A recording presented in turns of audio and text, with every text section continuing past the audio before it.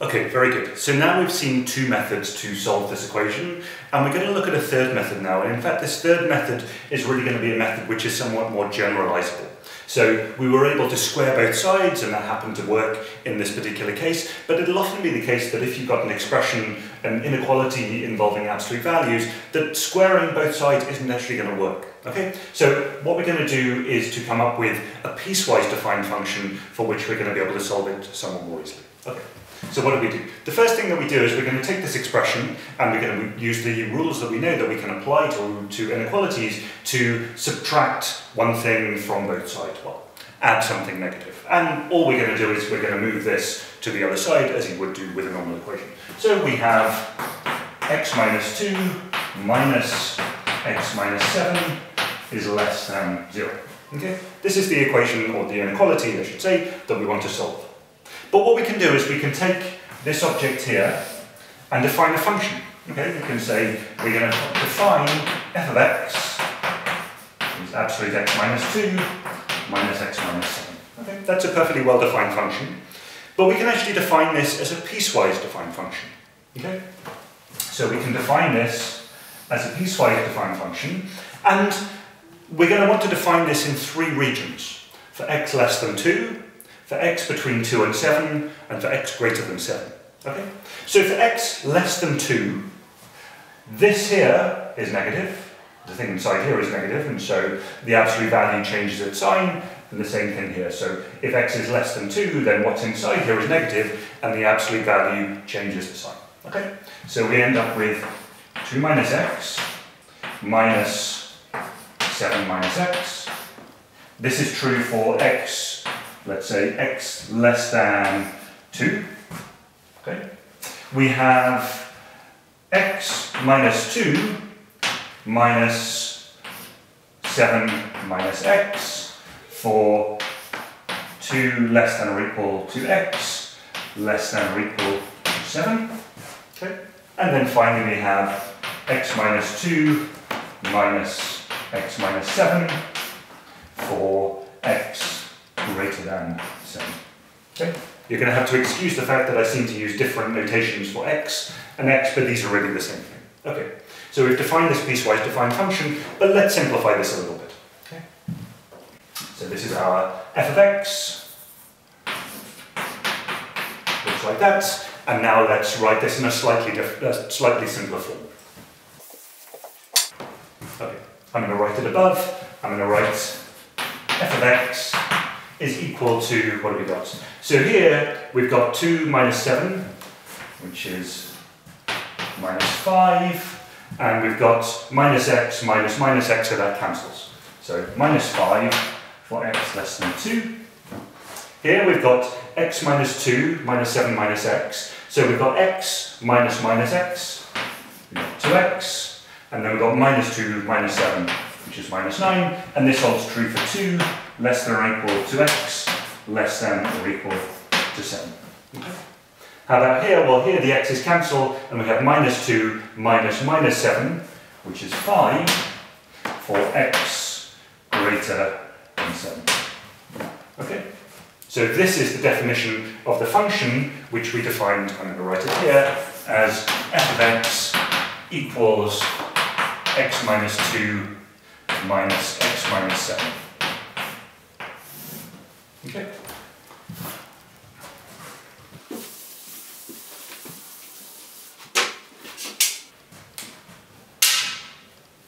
Good. So now what do we have? Now we have a function which is defined piecewise, and what we mean by that is there are three pieces to it. So it's defined, if we take the real line, here's the origin, here's 2, and here's 7. So this is defined separately for the region to the left of 2, okay, below 2. It's defined in one way between 2 and 7, and it's defined in another way for x above 7.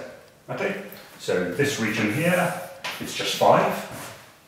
This region here, it's minus 5, and this region in the middle, it's 2x minus 9. Okay? So we can now ask the question, can we solve the inequality? But what was the inequality? Well, we've written down just a function here, but now we need to remind ourselves about what the inequality was. Okay? So I'm going to rub this off, and then we'll look at it in terms of the inequality itself.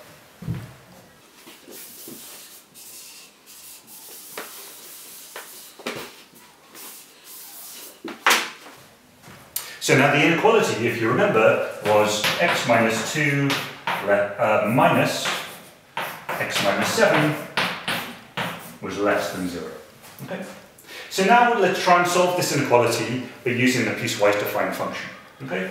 So for the region x less than 2, we have the equation minus 5 is less than 0.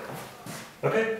Minus 5, which is now the piecewise defined part of it here, for x less than 2. Minus 5 is less than 0, and indeed that's true. So all x less than 2 solve the inequality.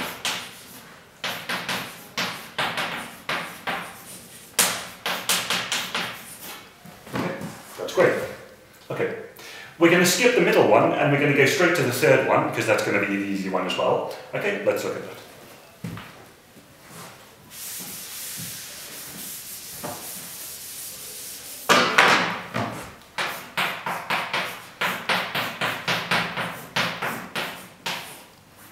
Okay, so now let's look at x greater than 7.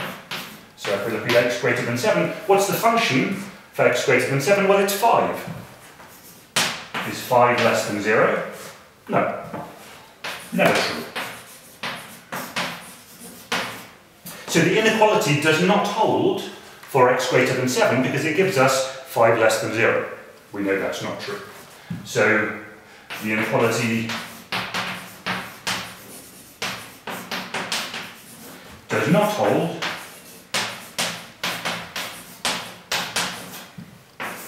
for x greater than 7. Okay. Now we need to look at the middle bit. Okay? The region between 2 and 7. Let's look at that.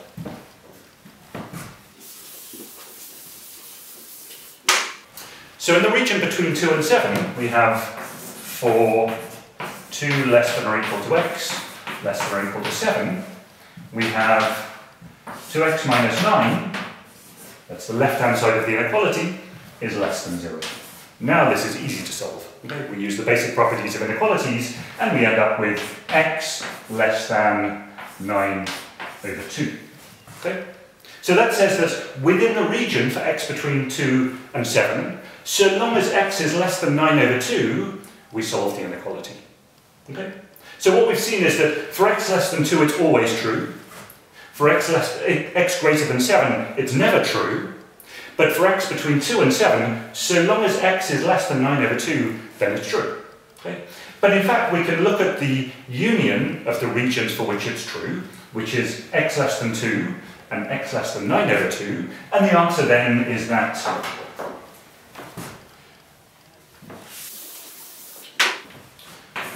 for all x less than 9 over 2, the inequality holds.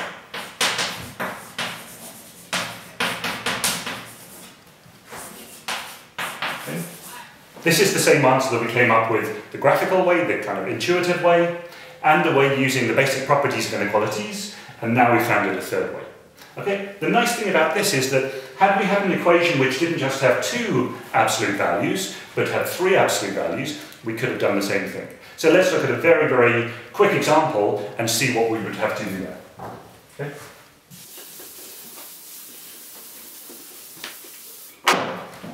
So, what if we had something like x minus 2 less than x minus 3 plus x minus 1?